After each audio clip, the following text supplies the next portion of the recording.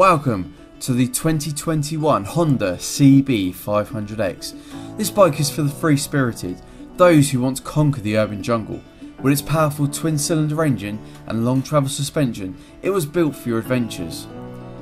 The CB500X has a tough look that screams adventure. Inspired by the legendary Africa Twin and with updated graphics, it blends rugged lines with an aggressive stance, and a tall screen offers amazing rider comfort on the open road. A powerful all-round performer, the CB500X features a twin-cylinder engine if you need to explore any type of road. Powerful, agile and efficient on longer journeys, it gives you the freedom you've been dreaming of, and just like its larger siblings, an assisted slipper clutch eases upshifts and manages the rear wheel lockup on hard down changes.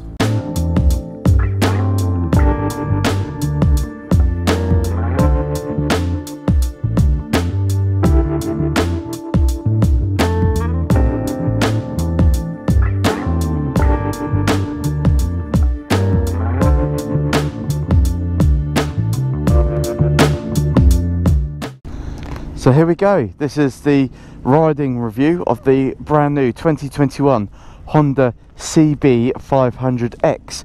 We're at glorious Goodwood in the Sussex countryside. So here we go, let's jump on it, take it for a first impressions ride. I'll let you know exactly what I think. Honda have designed the CB500X to come with a liquid cooled 4-stroke double overhead cam parallel twin engine with a displacement of 471cc. It has an electric starter. The torque on this bike is 43 Newton meters, peaking at 6,500 RPM, with a power output of 35 kilowatts or 46.9 brake horsepower, peaking at 8,600 RPM. The seat height on the CB500X comes in at 830mm with a wheelbase of 1,445mm and a nice ground clearance of 180mm. The fuel capacity on this bike is 17.7 litres. It comes from Honda with on and off-road tyre patterns. The front brake is a 310mm by 5mm disc with a 2-piston caliper. The rear brake is a 240mm by 5mm disc with a single piston caliper. The curb weight of this bike is 197 kilograms. The front suspension is a telescopic fork, 41mm with a preload adjustable. The rear suspension is a ProLink Mono 5-stage preload adjuster. This comes with a steel square pipe swing arm. The front and rear wheels are multi-spoke made out of cast aluminium. The transmission on the Honda is a 6-speed manual gearbox with a chain drive.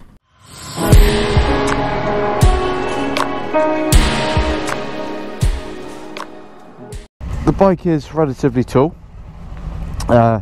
completely on my tiptoes at the moment. Starts nice and easy. It's a very basic bike. Let's just get out into the sunshine a little bit. Right, so it is a very basic bike. You've got your engine start, engine stop, your hazards, your horn, your indicators, your high, low beam and your pass light. Not much more you can say about it really. Same display as most of the smaller CB bikes that Honda do in their range. Let's go through the world famous tunnel at Goodwood. It's quite a quiet day at Goodwood today. There's not much going on. Now, one of the first things I find when you ride this bike is it is a tall bike, but it's a small engine.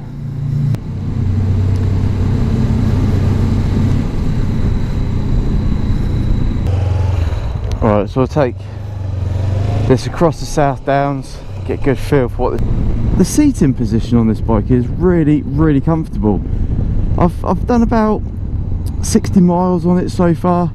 I've not had any issues whatsoever with the comfort of the seat. The leg position is really nice. They're almost at a right angle straight down, which they are kicked back slightly, but the majority of the time the leg position is very nice. The hands are nice and wide on this bike. They're back slightly, so you're not leaning forward on the bike, which again is another bonus if you do want a nice upright style adventure bike. That windscreen, it is very small, however, that said, it is fantastic. It literally keeps all the wind off of you. It's absolutely brilliant, great design there by Honda.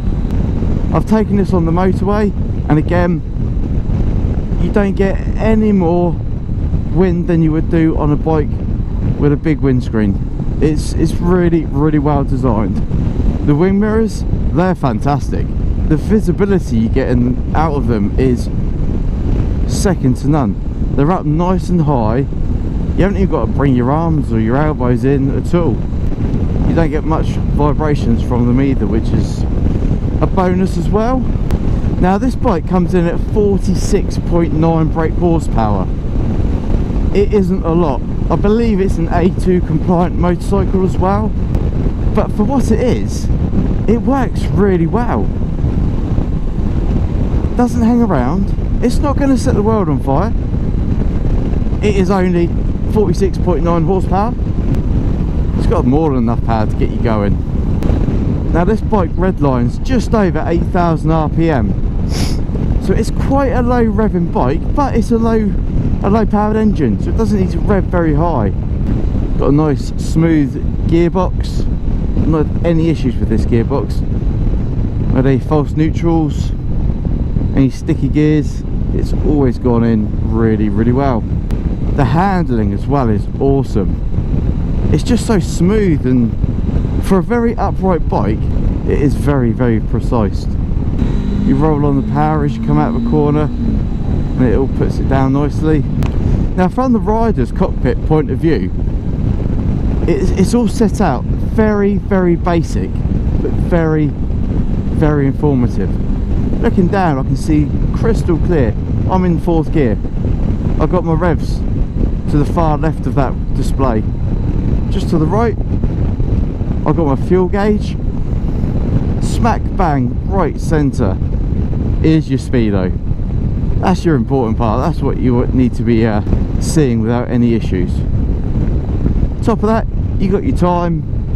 Far right hand side, you got your engine temperature. Bottom right hand corner, you got your mileometer and your trips. So again, like I was saying, Honda have used this display on quite a few of their bikes. Just roll on at 30. Now when you pull away, it is quite flat. It doesn't have a lot of character. However, you do need to keep in mind that this is only a 500cc motorcycle with just under 47 brake horsepower. It is not a big, powerful motorcycle. So therefore, I think it does well for what it is.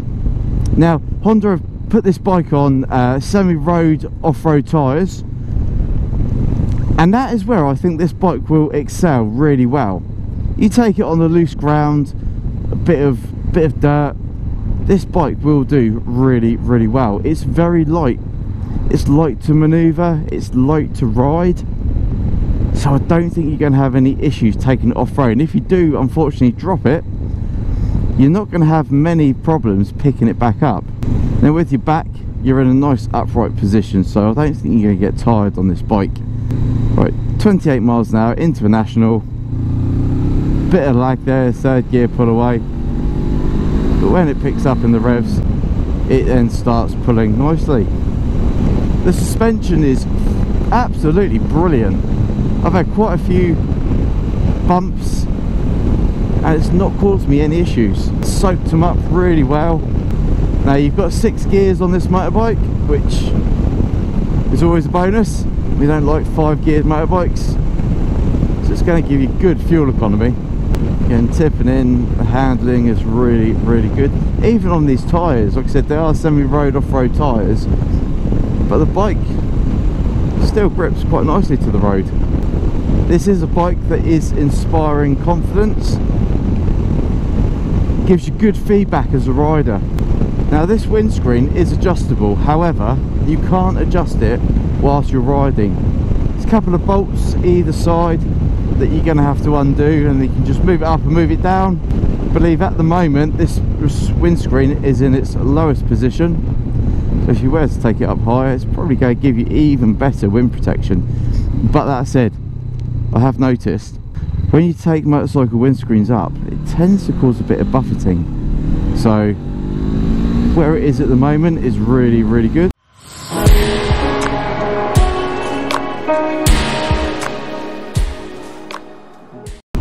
Now with the seat, you've got a nice little support step at the back as it steps up into the pillion area. I've just scooted back a little bit, put my backside right up against that. I'm leaning forward slightly, and it does give you a nice, slightly aggressive riding position. Now the big question is, could you take this bike on a long distance ride? Definitely. It's got the comfort that you need for a long distance ride. It also has enough power to get you going. It's got good overtaking power. No doubt you'll be able to get some luggage for this bike, get some soft panniers, maybe put a top box on the back. So I think, yeah, if you were to take this bike touring, you'd have a good bike. You're definitely going to be able to go off-roading if you get a bit of a gravelly road. And I think Honda have actually kind of modelled this bike on the Honda Africa Twin. It's a baby version for those riders who do not want the big, massive Africa Twin, but still want the style. The headlight flasher is nice and easy to locate on your index finger, where the majority of them are. The clutch is very, very light. Now, that's a good thing. You do not want a heavy clutch. It's non-adjustable on the lever. However, it feels ever so slightly too light. I would like some more substance in it. It does have a cheap feel to it. But you're not going to get tired if you're operating it in heavy traffic.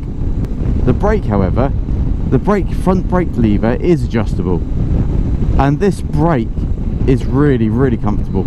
You pull that front lever and the bike just nosedives. It is brilliant. So I do like this bike. I do rate it quite high. There's a few things I would change on it. Like I said, the clutch, I'd probably put a little bit more weight behind it. It doesn't need more power. It's a 500cc. I think if you think it needs more power, you need to get a different motorcycle. Another thing I have noticed, which is a slight negative about this bike, is there is a lot of vibration coming through the handlebars. Now, I keep getting a numb hand, and I haven't ridden this bike long at all. So potentially on a long distance ride, it might cause a bit of an issue with your right hand. I don't know if that's something that might get a bit easier in time the more you own this bike and the more you ride it, but that is something I've noticed quite quickly. My right hand is suffering. Now, I love this bit of road. It is really nice, alpine-y. It's part of what I would call the British Black Forest. If you've ever ridden the Black Forest, you'll know what I'm on about. Awesome stretch of road in Germany. Now, it is a bit nicer when you can get a little bit more speed up, because this is national and I haven't got above 50 for quite some time, and now we're down low. So yeah, you can have some nice rides on this road. Now, I believe this bike comes in at just over £6,000. Is it a good bargain for £6,000? Well, that all depends. What are you looking for out of this motorcycle? Are you looking for a low cc light adventure bike? If you are, and the answer is yes, then I think £6,000 is a brilliant price. The ride height, again, being a tall motorcycle, is really, really good. You get great visibility over what's in front of you, so you're not low down struggling to see. You are up high, planning the route ahead. Great setup there. This last section of this road is phenomenal. Absolutely brilliant. Nice sweeping bends. Oh, it's beautiful. I love this road. So up at speed on this bike, 60 miles an hour, leaning forward ever so slightly. You don't get, there's no wind in my chest. This windscreen is fantastic. I do like the design of this bike. I think it looks really good. And back at Goodwood, there's a Ducati next to it, and they didn't look all that dissimilar.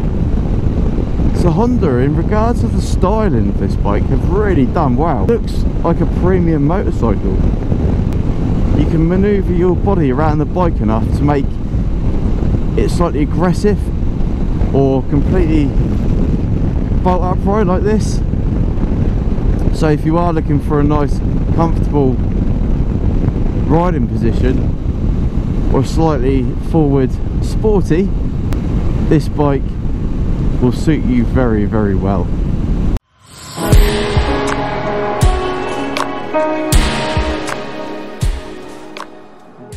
When I first picked this bike up from Honda, I was a bit dubious about it. It felt narrow, and it is a narrow bike. My legs are almost completely closed, well, they feel it.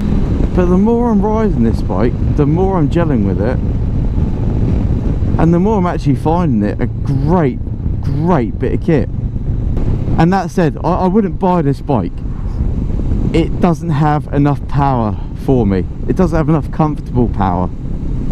Now that isn't about going flat out, that is just about effortless riding. Obviously, as you know, I've got the Kawasaki Vulcan, comes in at about 60 horsepower, so you're looking at about 14 brake horsepower roughly more than this Honda, and it is so noticeable, that difference in power.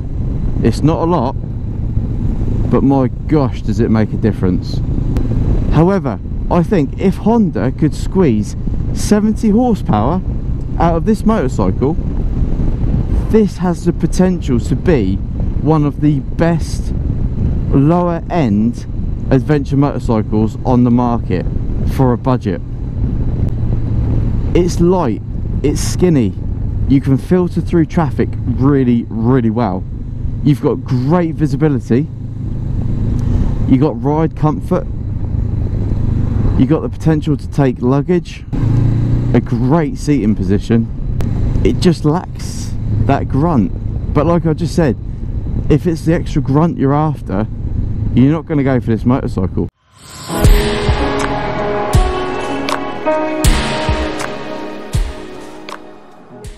Right, so now we're going to see how this bike handles on this section of the road. This is a really good twisty windy road.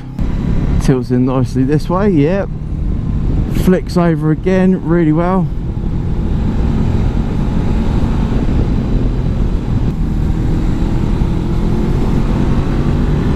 Open it up on the straight. Sharp left here. Drop it down a gear. Drop it down another gear. Trail brake it in. There we go. Rolling it on out.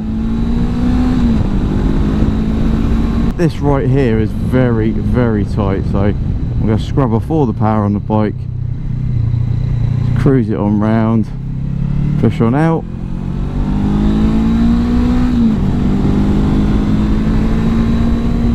Now, this is a good thing about a smaller powered bike. You can really open them up, have some great riding days, do some great roads like this, and when you glance down, you haven't broken the speed limit. You haven't even got really close to it, because it does not accelerate so quick like a sports bike and a big powered bike.